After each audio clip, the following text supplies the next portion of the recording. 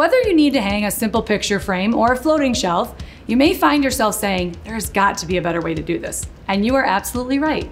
I'm Shannon, and in this episode of The Beginner's Guide, these beginner DIY tips and tricks will show you how simple displaying some of your favorite things in your home will be, one step at a time. Welcome to The Beginner's Guide with Ryobi. Before we get into it, be sure to subscribe and click that notification bell so you're the first to hear new product announcement, project ideas, DIY tips, and so much more. No matter what shape your walls are in, they may not be quite ready to start hanging or displaying some of your personal decor. And maybe that's because you've got a stripped screw left behind. That's why it's important to have the Ryobi screw extractor on hand, and here's how that works. First, you fill the stripped screw head with oil, or something like WD-40 is perfect for this. Then use a twist bit to drill a hole into the stripped area of the screw. Next, hammer the appropriate size extractor into the hole you drilled. You want it to go far enough that it holds on for this next step. Lastly, use a wrench to grab a hold of the extractor and remove it by twisting counterclockwise until your screw is fully removed. You'll most likely find some sort of imperfection, whether it's a small nail hole, a dent, a nail pop, or any leftover hardware mounted in the wall. And these little cosmetic things are easy to fix, beginning with some simple ways to remove a leftover anchor. Anchors have a strong connection to the wall because, well, they're anchored into the material, and they're meant to have a strong hold, so removal can certainly cause a lot of damage to your wall.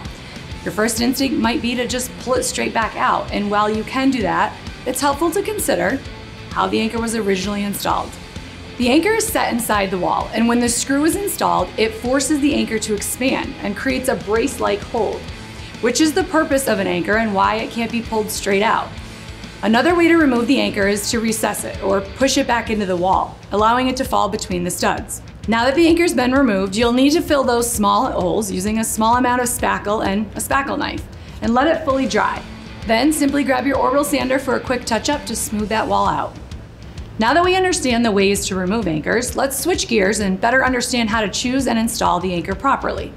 Shopping for anchors can seem overwhelming because of the many different types and fancy names. But look at it this way. They're created to hold up a specific amount of weight and prevent anything you hang up not to come out of the wall. So read the package to better understand how much weight can it hold or what material is it made to secure into. When you're hanging any basic home decor, anything around 25 to 50 pounds, the most common anchors will be your self-drilling anchor or a plastic sleeve anchor. If you're preparing for any DIY projects in your home, you will certainly need a tape measure.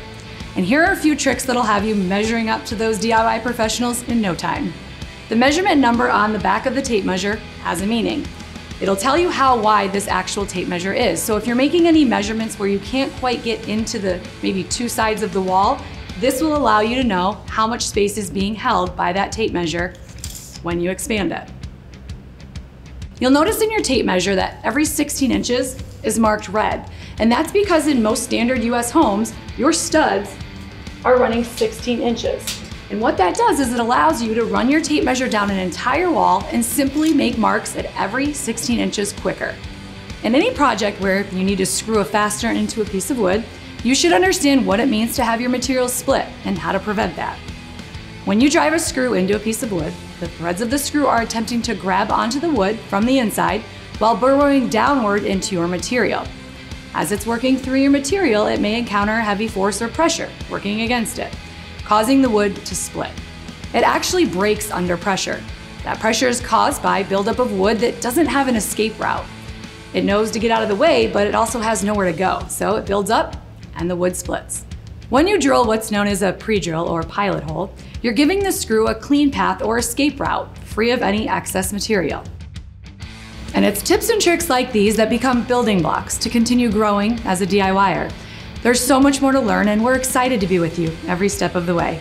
Thanks so much for watching, and we'll see you next time.